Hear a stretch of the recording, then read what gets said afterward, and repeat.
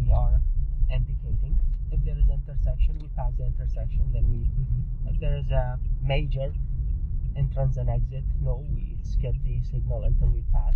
Yes. That, all right. Now we are approaching to a traffic light with a red light. Red light means what, Mandeep? Stop. Very good. Okay, so first we stop.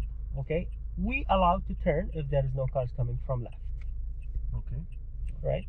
So now it's a green light. We are turning right.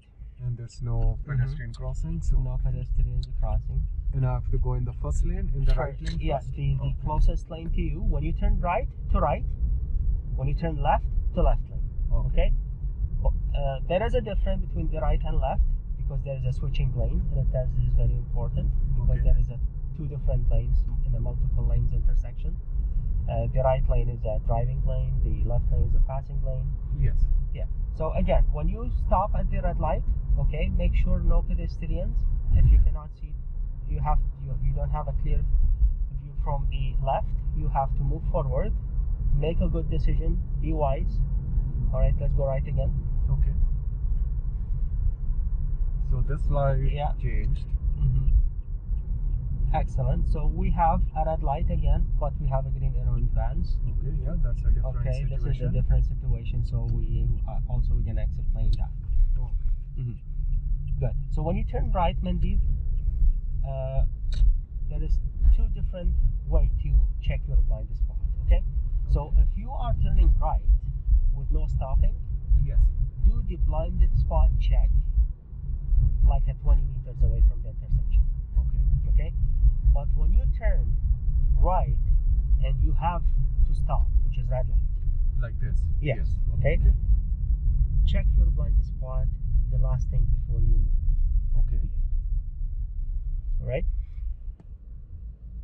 Because there could be somebody on my right Exactly. side. Because the reason is for that you're busy with the cars coming from left, right? Yes.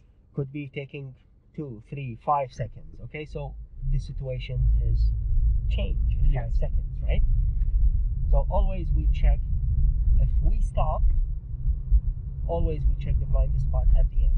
If we don't have to stop, like let's say green light, and you just slow down and go and turn, check the blind spot just 20 meters, 30 meters before, just in case there is a bicycle coming far ahead, you know. Yes.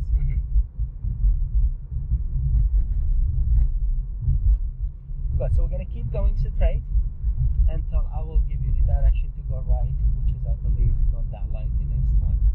Okay.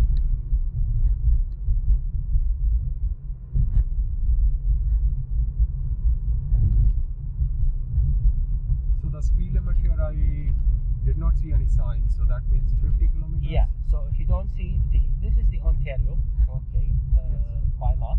Go straight, next light, I want you to go right. Always when there is a turning lane, get it from the beginning. Yes. Okay, yeah, I will explain something for the test, for in general driving, okay, about the speed. Okay, the speed is very important, okay.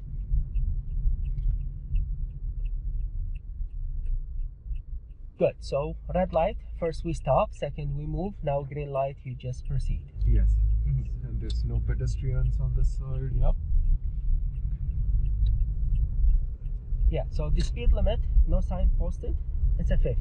Yes. Okay, when there is a sign posted, we just go with the speed limit. And a test 5 above, it's no big deal. This is special for a beginners. It's very hard to control. Okay, but if you go 10 more than speed limit, no, this is too much.